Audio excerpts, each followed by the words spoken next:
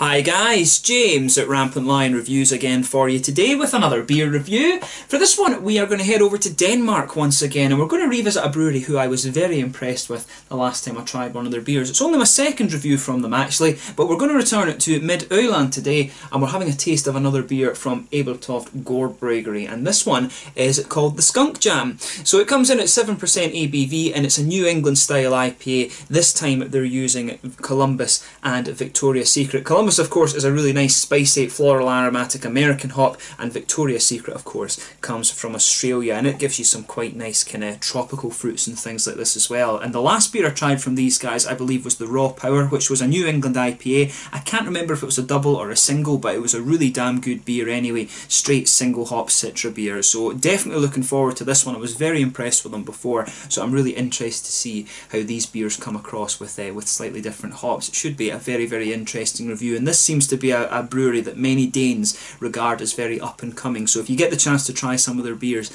I highly recommend that you do, and hopefully I can do some more in the near future. This, of course, was another beer that was recommended to me by Karsten over at Kiosk in Copenhagen, so definitely make sure you check that shop out if you find yourself in the area. But anyway, as is usual with my reviews then, I'll tell you a little bit about the brewery. If you want to get straight to the tasting, of course, just fast forward. All the usual links are in the description below. That's the brewery website, the link to my other reviews that I've done from Ebeltoft GårdBryggeri before. This is only the second time I'm reviewing one of their beers, but there will be more in the near future. There's all the usual social media. If you want to see more beer reviews, do please consider subscribing to the channel. The whole channel has a geography based tagging system, so you can go into the home page and search for beer based on country, city or state, whatever it is you're interested in. Do check out the playlist of beers from different countries. There is one there for all the Danish beers that I've reviewed for you, and that's constantly being added to. And as always, please do get in touch and let me know some of the other beers and breweries that you guys would like to see me review. It's always great to hear from you guys that are watching the videos, and the support that you give the channel is hugely appreciated. So anyway, to tell you a little bit about Ebeltoft GårdBryggeri then. So as I've mentioned to you before, Ebeltoft GårdBryggeri are based on a farm, as the name would suggest, in Ebeltoft on the Djursland Peninsula near Randers and Aarhus on Midtjylland, which is the mainland part of Denmark. So the owner of the brewery is Per Zacho Hansen, who was originally a mechanical engineer, but he later decided to become a brewer, and he's actually self-taught in the art of brewing. But as the name suggests, it's part of an old farm complex, and this has been converted, and you can find the brewery just on the edge of the Mols Bjerge National Park. So in addition to beer, the brewery also produces cider. They do bottled water as well, and Peder's brother Christian actually works with the company importing coffee from various places around the world as well. But the brewery's got a small cafe on site where you can drink the beers and enjoy views of the Kattegat, which is the sea area between Denmark and the southwestern coast of Sweden. Of course it is where Vikings is set actually, with Ragnar Lothbrok and all of this too. But it's meant to be very, very nice. Hopefully I can get round there and have a little look at that at some point, because I have seen it from the Swedish side, but I've only ever really been to Copenhagen and Helsingør in Denmark, so I do need to get over there and explore a little bit more at some point soon. But hopefully next year when I go back to Sweden and have a job there. So definitely something to look forward to. But like I said, if you get the chance to try one of the Ebeltoft beers, it seems to be one that the Danes are rating very, very highly these days, so pick them up when you get the chance. As I say, you can find them in Kiosk in Copenhagen and probably various other places across Denmark as well. So yeah, that's all you need to know about the brewery just now. Like I said, all the links are in the description below. I'll put the link to Kiosk down in the description below as well, and you can have a look at that. But let's actually get on to the tasting of this beer itself. So like I mentioned to you at the start of the video, this one is a 7% New England style IPA. From what I could gather on one of the Danish blogs that I read, this beer uses Columbus and Victoria's Secret. Columbus, of course, gives you a quite distinctive, almost curry-like kind of spicy floral aromaticity, whereas Victoria's Secret gives you things like pineapples and stuff like this. It's quite a tropical, fruity tropical hop actually from Australia. But yeah, I'll just like to have a little look at the artwork of this one before we open up. Quite similar actually in style a little bit to the Raw Power that I had before. This one, of course, is a half-litre bottle, 50 centilitres, and there is the Ebeltoft GårdBryggeri bottle cap on this one. I do have one of those already, but I probably will keep this one. You can like this brewery on Facebook, Twitter, and all of that, of course, too. But without further ado then, let's get this beer out, and we'll get on with the tasting then. Really looking forward to this. Yeah, nice smoky opening then, and we'll get it out and into the glass. So yeah, as you can see, a nice, quite hazy IPA. You can smell some of those nice fruity characters coming off. There's a little bit of a kind of peachy, probably apricot-y thing is a better way to describe it actually, coming out of this one as I've opened it up. but it does smell really quite nice, and it has poured pretty much exactly what you would expect. This one's quite a nice, rich, almost blood orange colour. You can really smell some of those lovely fruits coming off this, but there's a nice kind of two-finger frothy head on this one. I would say it's got a little bit of a creamy colour to it rather than being brilliant white. One or two big bubbles sticking towards the side of the glass, and a few little ones just heading up towards the bottom of that head as well. But you know, it looks pretty much exactly as you would expect from these New England IPAs. There are one or two little bits of sediment floating around, but you know, as we always say with beer, it is all natural. It's just a little bit of the yeast, so it is safe to drink it. But yeah, let's have a little look at the aroma then, and we'll see how we get on. It looks exactly as you would expect from a New England style IPA. Yeah, that smells pretty nice actually. So yeah, you can pick up a bit of that distinct, almost peppery floral aromaticity. That's the Columbus coming straight out of this one. There is a bit of a distinct kind of lemony note to it as well, like a little bit of a lemongrassy, citrusy kind of thing. I always find the Columbus gives you a little bit of that actually. Centennial, of course, is the other one that's quite popular in that regard too, but Columbus has this really distinctive, just almost peppery, almost curry powder type spiced floral aromaticity to it. So yeah, but with this one it really is more fruity than anything. The Victoria's Secret is the one that's giving you a lot of these nice juicy fruits. So I would say there's definitely some, I would say there's a bit of pineapple in there, sort of peaches and apricots. It's really peaches and apricots that are coming to the fore for this one, the fore for me with this beer. There's a wee bit of a kind of grapefruit note as well. You can pick up a little bit of that, and that will, I think, be from the Columbus. It can give you just a little bit of grapefruit as well as that kind of spicy and slightly lemony note.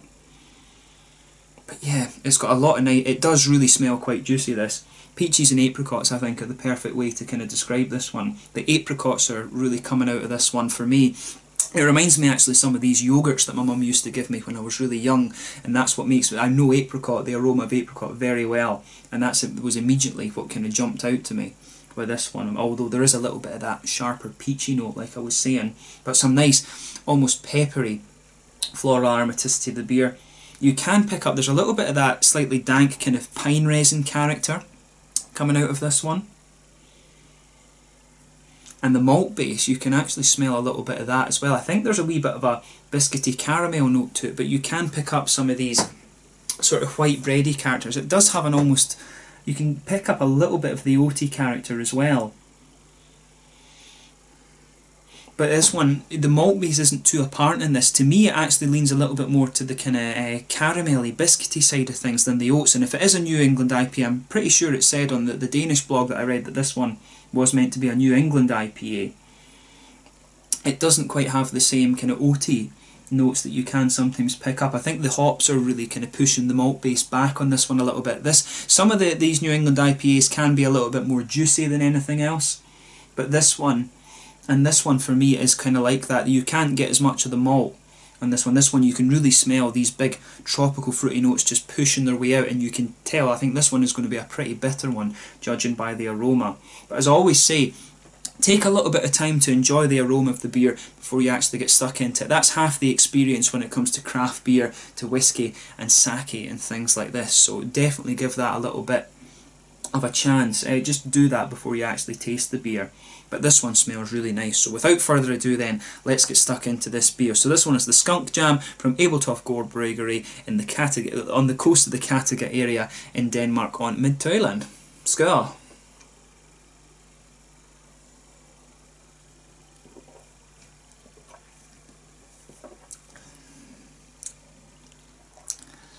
Yeah,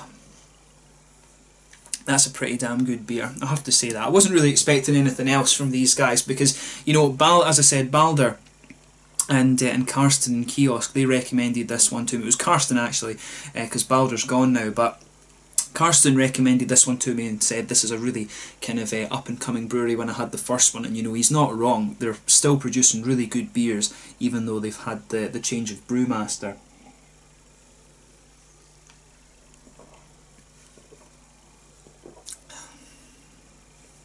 But yeah, that's really quite nice. And I remember this with the raw power that I had before as well. They've got this distinctive base to them, the ones that these guys are doing, and it has just a slightly little bit more caramelly and biscuity sweetness, and I do like that.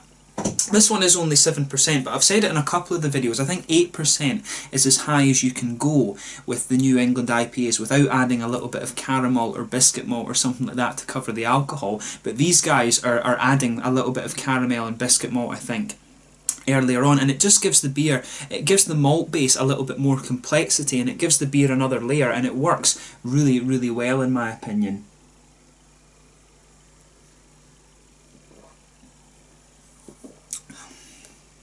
But this is really nice. For me, this is probably one of my favourite New England IPAs I've had. As I always say, beer is subjective, and people taste different things, but I really just like how the malt base in this has a little bit more complexity. I love the New England IPAs, but if you have a little bit more complexity to it, and I think it just adds something more. It's like I've said with the black IPAs. I always think you have to take a black IPA up to the imperial strength and add a little bit of caramel and things like that, just to give it that little extra layer of complexity. And for me, I think if you do that with the New England IPAs, you will get just a little bit more out of them. But this is a really nice beer. So yeah, as I always say, just sugar the beer around your palate a little bit and let your whole mouth adjust before you start analysing the flavour too much. But this is really nice. I think this beer was rated 98 or so on Rate Beer when I checked out earlier. Don't take Rate Beer as the gospel of your beers though. It is always a fairly good barometer, but there are various things you have to consider when it comes to that. It will tell you if the beer is a pretty good one, and trust me, with Ebeltoft GårdBryggeri you are going to get a good quality beer.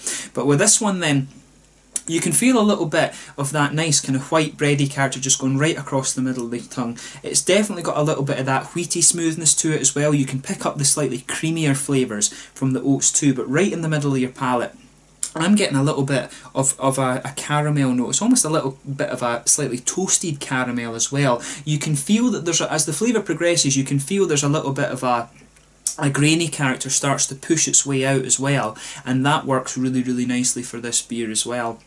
So as you come further forward on the tongue, that caramelly note just becomes a little bit more biscuity, and you can just feel that pushing up the very middle of your tongue towards the front. And as you would expect, the hops are all coming out on the edge of your palate, but it's really nice. This beer just kind of blends together very, very well. It's not too punchy in any one regard, I think. There is a good bit of bitterness there.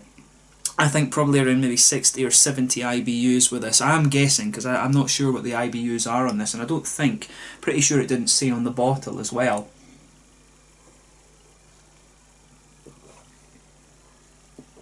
But I have to say, this one is a pretty nice beer. So if you get the chance to try it, I recommend that you do. But yeah, with this one, there's a wee touch of earthiness in the back corner of the palate, and that can be a product of both of the hops in this, although it might just be it's not at its freshest, of course. That can be one of the things, although it is definitely in date. I think it's been in the bottle about a month or so, this one. So you want to usually get it within the two weeks if you can. So just bear that in mind when I'm reviewing this. But there's a wee touch of earthiness there. That will start to come out as the beer ages a little bit. But as you come further forward along the sides of your palate, there's a wee bit of herbal character in there. But then there's a lot of this kind of nice, spicy, floral aromaticity. That'll be mainly the Columbus that's giving you that. You can feel that nice, almost peppery, spicy floral aromaticity, particularly on the front corners of your palate. Then as you go round the very front curve of your tongue, there's a nice little bit of a kind of juicy lemongrassy note coming out of the beer. Those lighter grassy notes are always really nice to pick up.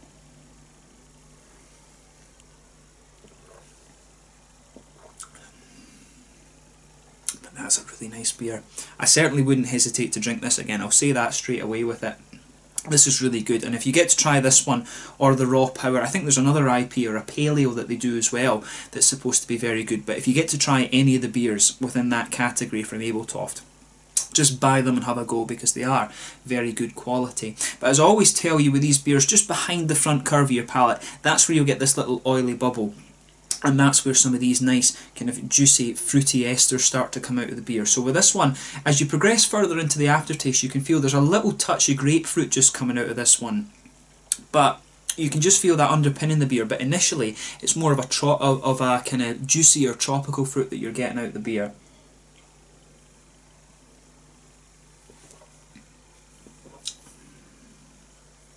I want to say there's a wee touch of passion fruit in there.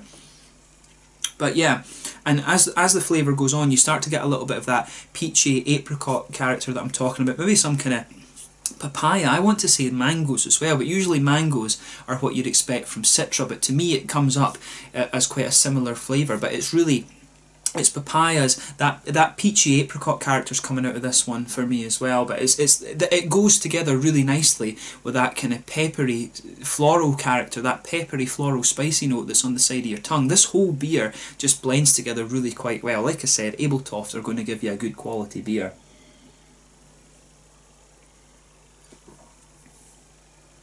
But that's really nice. I think, yeah, peaches, apricots, a little bit of papaya I think as well. It does have almost that, it does have that quite distinctive papaya flavour. I basically taught myself with the fruits and just tasted the fruits and the different juices and things, and papaya really, for me, is what's coming out of this one. There is an element of mango in there as well, but really it's peaches, apricots and papaya that are the main fruit with me. A little bit of passion fruit at the start as well, and a bit of grapefruit just underpinning it. I think that's a good way to kind of sum up the fruitiness of this beer. But that slightly darker fruity character that you get kind of underpinning it, that goes together well with it, with the spicier and more kind of dank notes that you have on the side of your palate too. But overall, it's a really nice beer, and it's certainly one of the really good New England IPAs that you're going to find in Denmark as well. So try it if you get the chance. In terms of the mouthfeel then, I would say this one is mid-bodied. The carbonation is fairly smooth on this. It does have a little bit of a prickle.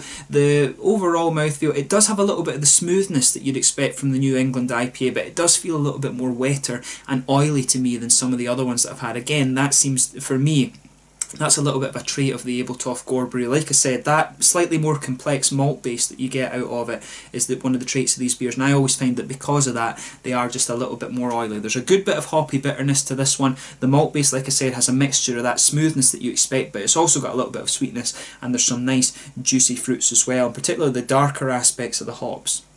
The more kind of spicy floral things and the grapefruit, they go together really quite nicely in this one. So it is something a little bit different. The Victoria's Secret hop, if you are a fan of like peaches and apricots and mangoes and things like that, that's a hop that you definitely want to check out. And after trying the Raw Power, which is a straight up American hop one, the Citra of course, this one is certainly a nice kind of variant to try. But for me, this is a really good beer. It offers a little bit more complexity than you're going to get from some of the other New England IPAs that you'll come across these days. So once again, a big thumbs up to Ebeltoft GårdBryggeri on this one. So if you get the chance to try the Skunkjam, definitely check it out. I hopefully can try this beer on tap one time. I think that would be really quite nice. So yeah, I think that's a good way to kind of sum up this review then. So once again, thank you for watching my beer reviews. Until the next time, please like, subscribe, share, all the usual YouTube stuff. Let me know your own thoughts on this beer in the comment section below. Let me know what your favourite beers are from Ebeltoft GårdBryggeri as well. Hopefully I can return to them in the near future. But do check out all my social media. Those links are in the description below as well.